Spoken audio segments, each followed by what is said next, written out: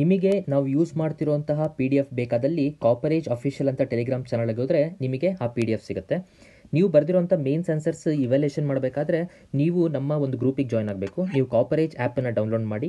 Coverage ಆ್ಯಪನ್ನು ನೀವು download ಮಾಡಿದ್ಮೇಲೆ ಬ್ಯಾಚಸ್ ಅಂತ ಹೋಗಿ. ಬ್ಯಾಚಸ್ ಅಂತ ಹೋದಾಗ ನೀವು ಪ್ಲಸ್ ಮಾರ್ಕ್ ಒತ್ತಬೇಕು. ಪ್ಲಸ್ ಮಾರ್ಕ್ ಒತ್ತಿದಾಗ ಬ್ಯಾಚ್ ಕೋಡ್ ಅಂತ ಕೇಳುತ್ತೆ. ಬ್ಯಾಚ್ ಕೋಡ್ ಅಂತ ಕೇಳಿದಾಗ ಇಲ್ಲಿದೆ ನೋಡಿ, KAS Mains ANS. ಈ ಬ್ಯಾಚ್ ಕೋಡನ್ನು ನೀವು ಹಾಕಬೇಕು. ಇದು ಹಾಕಿದ ತಕ್ಷಣ ನಿಮಗೆ ನಾವು ಅಪ್ರೂವ್ ಕೊಡ್ತೀವಿ. ನೀವು ಈ ಗ್ರೂಪಲ್ಲಿ ಜಾಯ್ನ್ ಆಗ್ತೀರಾ. ಈ ಗ್ರೂಪಲ್ಲಿ ಜಾಯ್ನ್ ಆದಮೇಲೆ ನಿಮ್ಮ ಆನ್ಸರ್ಸ್ ನೀವೇನು ಬರೆದಿರ್ತೀರಾ ಅದನ್ನು ನೀವು ಇಲ್ಲಿ ಚಾಟ್ಸ್ ಅಂತ ಒತ್ತಿ. ಚಾಟ್ಸ್ ಅಂತ ನೀವು ಒತ್ತಿದಾಗ ಇಲ್ಲಿ KAS Mains ಆನ್ಸರ್ ರೇಟಿಂಗ್ ಅಂತ ಅಂದ್ಬಿಟ್ಟು ನಿಮಗೊಂದು ಚಾಟ್ ಬಾಕ್ಸ್ ಓಪನ್ ಆಗುತ್ತೆ. ಅಲ್ಲಿ ನಿಮ್ಮ ಆನ್ಸರ್ ಸ್ಕ್ರಿಪ್ಟ್ಸನ್ನು ನೀವಿಲ್ಲಿ ಅಪ್ಲೋಡ್ ಮಾಡಿ ನಾವು ಇವ್ಯಾಲ್ಯೂಯೇಷನ್ ಮಾಡ್ತೀವಿ. Discuss the 3 fundamental forces that regulate wind movements. ಗಾಳಿಯ ಚಲನೆಗಳನ್ನು ಪುನರ್ನಿರ್ಮಿಸುವ 3 ಮೂಲಭೂತ ಬಲಗಳನ್ನು ಚರ್ಚಿಸಿ. So the question is asking about 3 fundamental forces which regulate wind movements. ಇದು ಯಾವುದು ಅಂತ ನೋಡ್ತಾ ಇದ್ದೀವಿ. ಮೊದಲನೇದು, wind can have 2 types of movement. ಒಂದು ಕನ್ವೆಕ್ಟಿವ್ ಮೂಮೆಂಟ್ ಇರುತ್ತೆ, ಮತ್ತೊಂದು ಅಡ್ವೆಕ್ಟಿವ್ ಮೂಮೆಂಟ್ ಇರುತ್ತೆ. ಕನ್ವೆಕ್ಟಿವ್ ಮೂಮೆಂಟ್ ಅಂದರೆ ವರ್ಟಿಕಲ್, ಅಡ್ವೆಕ್ಟಿವ್ ಮೂಮೆಂಟ್ ಅಂದರೆ ಹಾರಿಸಾಂಟಲ್. ಸೊ ಈ ಅಡ್ವೆಕ್ಟಿವ್ ಮೂಮೆಂಟ್ ಆಫ್ ವಿಂಡ್ನ ನಾವು 2 ರೀತಿಯಾಗಿ ಕ್ಲಾಸಿಫೈ ಮಾಡ್ತೀವಿ ಯೂಶಲಿ. ಒಂದು ಸರ್ಫೇಸ್ ವಿಂಡ್, ಮತ್ತೊಂದು upper air wind. The primary factor which is responsible for such kind of classification are the 3 fundamental forces. ಆ 3 ಫಂಡಮೆಂಟಲ್ ಫೋರ್ಸಸ್ ಯಾವುದು?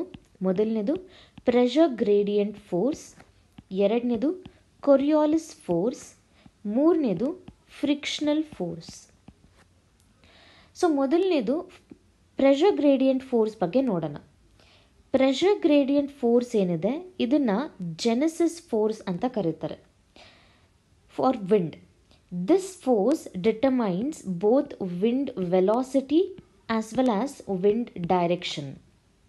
In fact, this pressure gradient force regulates the wind direction. ಯಾಕೆಂದರೆ wind movement is always from high pressure area to low pressure area. ಈ ಒಂದು regulation of velocity, it is based on what is known as barometric slope. ಅಂದರೆ rate of change of pressure. ಇನ್ನು ಎರಡನೇದು ಕೊರಿಯಾಲಿಸ್ force. So ಕೊರಿಯಾಲಿಸ್ ಫೋರ್ಸ್ನ ಡಿಫ್ಲೆಕ್ಟಿಂಗ್ force ಅಂತ ಕರೀತಾರೆ. This force is caused by the spin of the earth. Spin of the earth ಅಂದರೆ rotation of the earth. This is set to have a kind of modification on the flow of wind direction.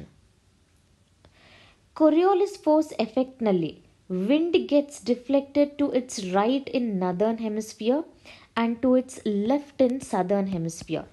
Say for example, ಇದು globe ಅಂತ ಅಂದರೆ ಇಲ್ಲಿ central equator ಇರುತ್ತೆ. ಇಲ್ಲಿ ನಿಂತ್ಕೊಂಡು ಈಕ್ವೇಟರ್ನ ನೋಡಬೇಕಾದ್ರೆ towards the right ಅಂದರೆ ಈ ಕಡೆ ಆಗುತ್ತೆ. ಇಲ್ಲಿ ನಿಂತ್ಕೊಂಡು ನೋಡಬೇಕು ಅಂದರೆ ಟುವರ್ಡ್ಸ್ ದ ಲೆಫ್ಟ್ ಈ ರೀತಿ ಆಗುತ್ತೆ. So this is how wind gets deflected. ಇದ್ರ ಜೊತೆಗೆ ಕೊರಿಯಾಲಿಸ್ force denotes wind velocity associated with the sign of latitude. ಈ ಕೊರಿಯಾಲಿಸ್ force increases with increase in wind velocity and at the same time increase in latitude. ಅಂದರೆ ಅರ್ಥ, wind velocity ಜಾಸ್ತಿ ಆಗ್ತಾ ಇದೆ ಅಂದರೆ ಕೊರಿಯಾಲಿಸ್ force ಸಹ ಮ್ಯಾಕ್ಸಿಮಮ್ ಆಗಿರುತ್ತೆ. ಇದು ಮೊದಲನೇ ಕಂಡೀಷನ್.